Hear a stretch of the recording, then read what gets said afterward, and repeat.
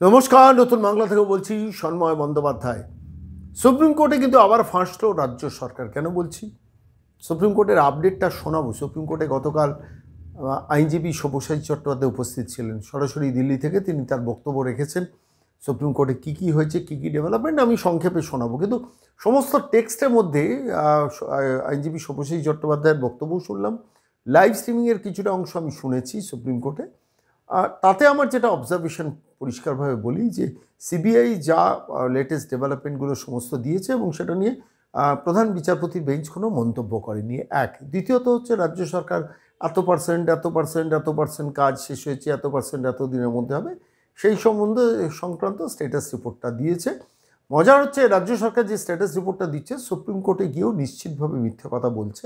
তার কারণটা হচ্ছে যে জুনিয়র ডাক্তাররা যে আন্দোলনটা করছে, যে 10 দফার দাবি রেখেছেন এবং জুনিয়র ডাক্তাররা প্রত্যেকটা সরকারি হসপিটালে আছেন, সেখান থেকে গ্রাউন্ড জিরো থেকে যে রিপোর্টটা অ্যাসেম্বল করছেন রাজ্য সরকার, সুপ্রিম কোর্টে যেগুলো দিচ্ছেন সেগুলোর সঙ্গে কিছু মিলছে না। ফলত সেখানেই ধরা পড়ে যাচ্ছে রাজ্য সরকার গিয়ে দিল্লিতে সুপ্রিম কোর্টে গিয়ে মিথ্যে খবরগুলো দিচ্ছেন। এখন সেগুলোর যথাযথভাবে চ্যালেঞ্জ না হলে একটা সমস্যার দিক আছে।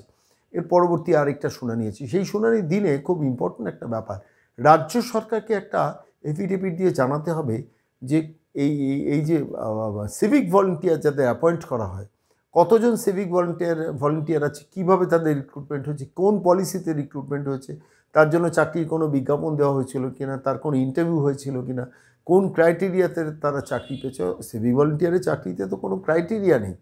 দাদাদের লোক, দিদিদের লোক, নেতাদের লোক, নেতৃত্বের লোক এবং পয়সা দিয়েও লোক, এইভাবে পঞ্চমুখী রিক্রুটমেন্ট হয়েছে।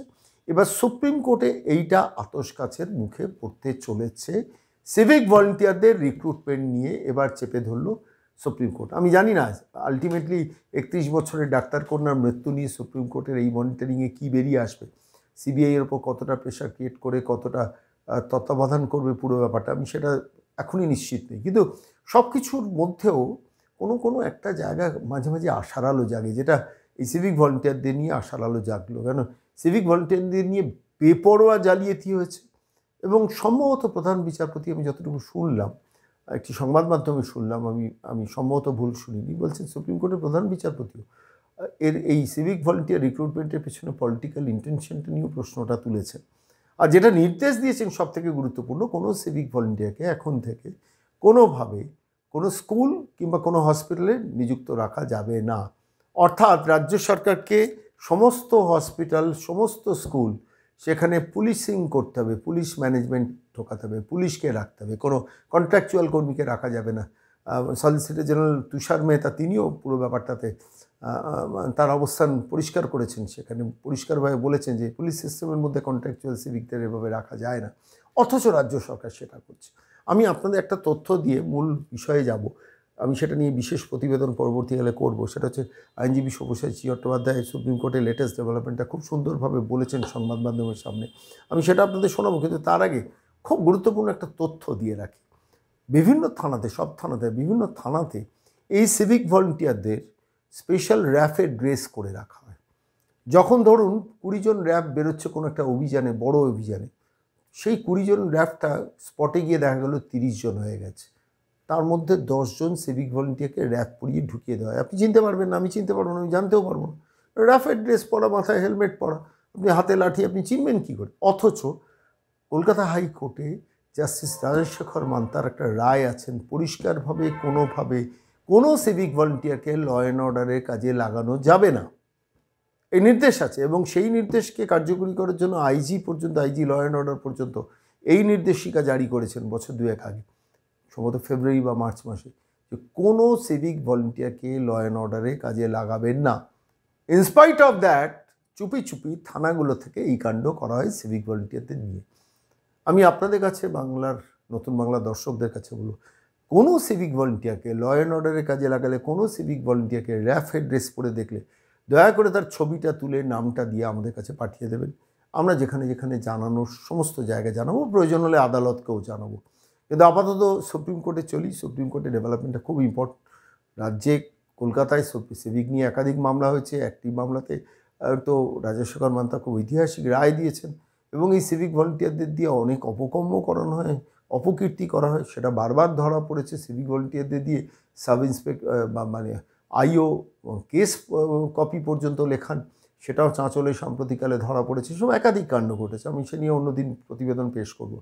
কিন্তু গতকাল সুপ্রিম কোর্টে সিভিকের ব্যাপারটা উঠল এবং সেই সিভিকের ব্যাপারে আমি যেটা বললাম কি হয়েছে সেটা আইনজীবী সব্যসাচী চট্টোপাধ্যায়ের মুখ থেকে শুনুন। এবং অবশ্যই এন্টায়ার প্রসিডিংস নিয়ে যে ব্রিফিংটা করলেন আইনজীবী সব্যসাচী চট্টোপাধ্যায় সেটাও খুব ইম্পর্টেন্ট, শুনুন।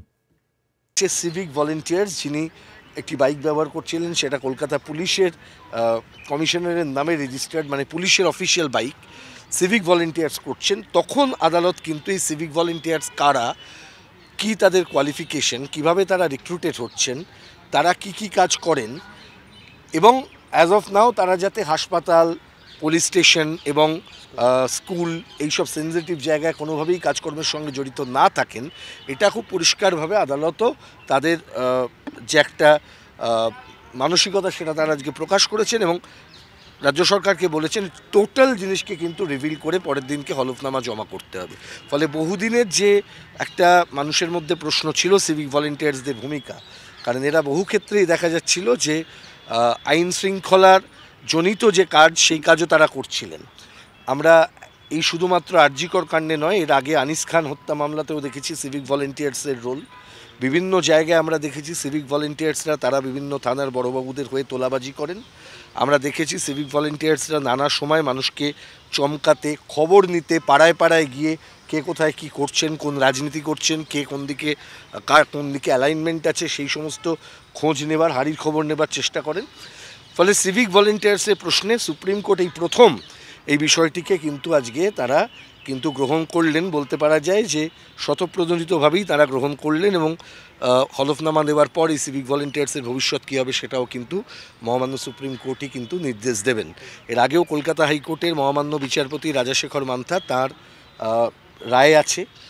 কলকাতা পুলিশের আইজি তিনি সার্কুলার করেছিলেন civic ভলেন্টিয়ার্সদের law and order duty দেওয়া হবে না, কিন্তু আমরা জানি সেগুলো খাতায় কলমে, কিন্তু যারা থানায় ডিউটি করেন তারা কে ল অ্যান্ড অর্ডার ডিউটি করছেন, কে করছেন না, কে ড্রেস পরে চলে এলেন, কে এলেন না, কে সিভিক আর কে সিভিক নন, এটা সাধারণ মানুষের পক্ষে বোঝা কিন্তু খুব কষ্টকর।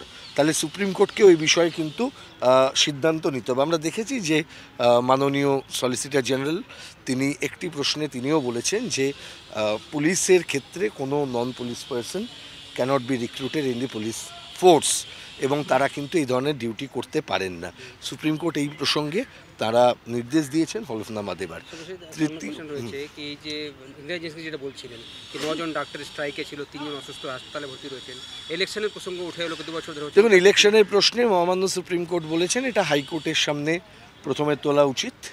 হাইকোর্ট এই বিষয়ে তাদের রায় দিন, তারপর ডেফিনেটলি সেই রায়কে চ্যালেঞ্জ করে আসতে পারে। কিন্তু একটা প্রশ্ন তো আসছিল যে হাইকোর্টে যখনই মামলা হচ্ছে এই বিষয়ে তখনই যারা স্টেটের পক্ষ থেকে দাঁড়াচ্ছেন তারা বলছেন না না সুপ্রিম কোর্টে এটা বিচারাধীন।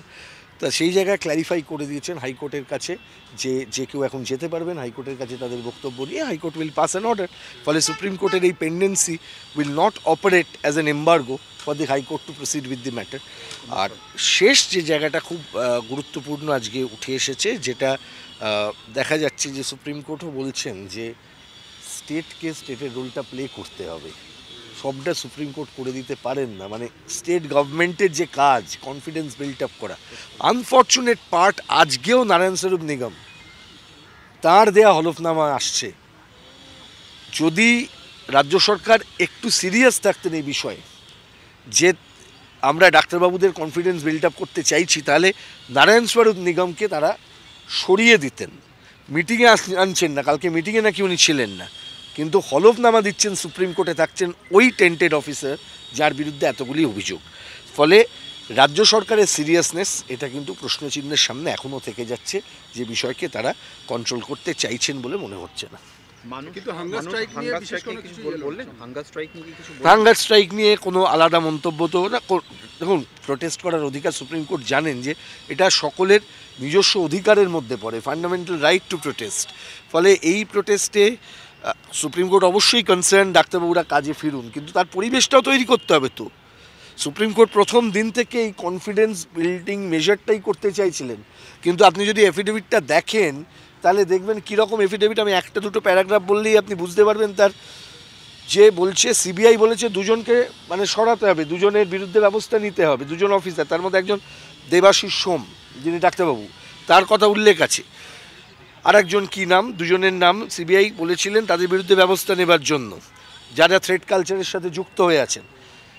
তার উত্তরে বলছেন এদের বিরুদ্ধে কী মেটেরিয়াল সিবিআই পেয়েছে রাজ্য সরকার জানতে চাইছেন। তার মানে রাজ্য সরকারের কাছে অভিযোগগুলো পেলে রাজ্য সরকার নিজে কিছু করছেন না, সিবিআইকে বলছেন মেটেরিয়াল দাও তারপর। তার মানে হাউ সিরিয়াস দে আর, এখন এটা খুব পরিষ্কার চলে আসছে সামনে যে থ্রেড কালচারে যারা অভিযুক্ত তাদেরকে কারাগার্ড করতে চাইছে।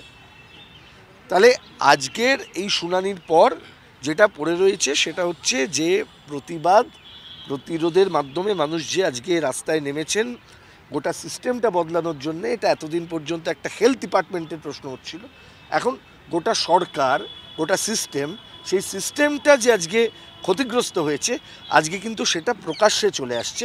এবং সুপ্রিম কোর্টের এই গোটা শুনানির মধ্যেই সেটা কিন্তু বারবার রিফ্লেক্টেড। টেন্ডার নারায়ণস্বরূপ নিগম নিজে আজকে ওখানে এক্সপ্লেন করতে বাধ্য হয়েছেন, কারণ মহামান্য চিফ জাস্টিস বলছেন যে আগের বছরে 1 টাকা, এবারে 3000 এত কোটি টাকা। তিনি বলছেন আমরা এই কারণে, চিফ জাস্টিস নিজেও হেসেছেন বিষয়টিতে। হচ্ছে মানে এরকমভাবে একটা স্টেট রিপ্রেজেন্টেড হচ্ছেন। তো how do you expect the state to perform the duty towards the citizen, যেখানে আজকে সেই জন্যই দেখছেন কলকাতাতেও যা হচ্ছে, আজকে মানুষ রাস্তায় নেমেছেন। দিনের শেষে দাঁড়িয়ে সমস্ত ব্যবস্থা, সমস্ত বিচারালয়, সমস্ত কিছু সংবিধান for the people, by the people, of the people, এখানে তাদের জন্যই আজকে সুপ্রিম কোর্টও সেই বিচার প্রক্রিয়া চালাচ্ছেন। আমার মনে হয় যে মানুষের যে কাঙ্ক্ষিত যে বিচার, সুবিচার, সেই পথে আমরা নিয়ে আসতে পারি।